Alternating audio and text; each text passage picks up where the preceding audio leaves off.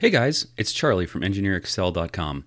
Today I'm going to show you how to create a VBA function that will keep you from having to recall your most commonly used engineering constants.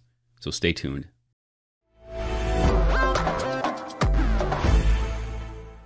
User-defined functions can be used for performing calculations, but they can also be used to store constant values.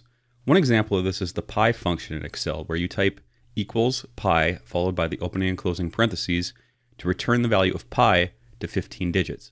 But just like the pi function, we can set up user-defined functions that will store constants like material density, strengths, specific heats, or any number that you need to keep reusing in your spreadsheets over and over again. To get started, we'll open up the Visual Basic editor and then create a new module.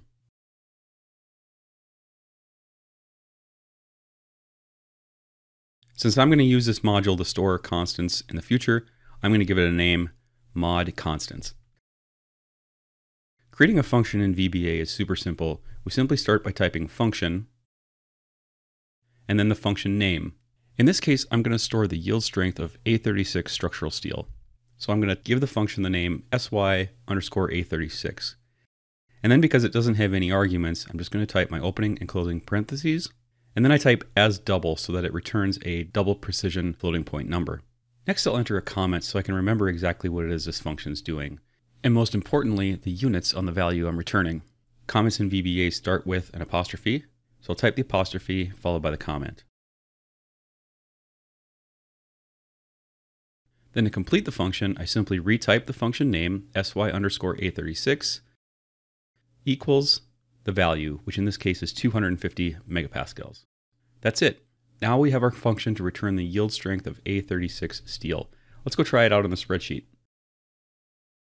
On the spreadsheet, we can go to any cell, type in equals sy_A36, followed by those parentheses, hit enter, and our yield stress is returned to the cell by the formula, which we can see in the formula bar up here. Just remember that if the parentheses are left out, we'll end up getting a name error. Now this wouldn't save any time at all if we had to continuously recreate these functions on each new spreadsheet we work in. But we can set things up so that these functions can be reused on every spreadsheet you create using Excel templates. To create a template, select File, and then Save As, and then select a storage location. In this case, I'm just going to select my PC. Then set the file type to Excel macro-enabled template.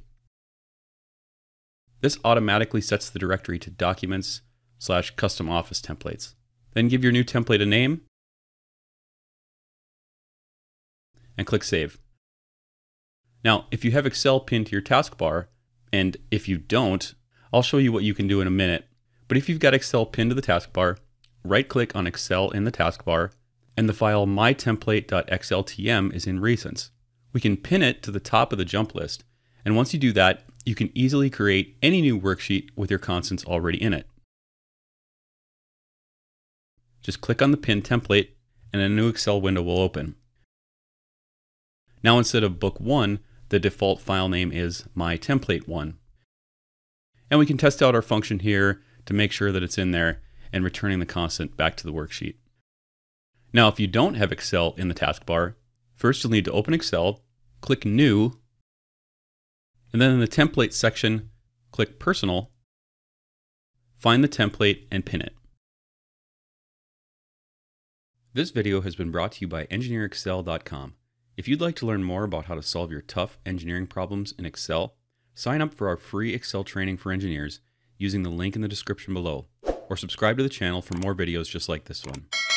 That's all for now. Thanks for watching and talk to you later.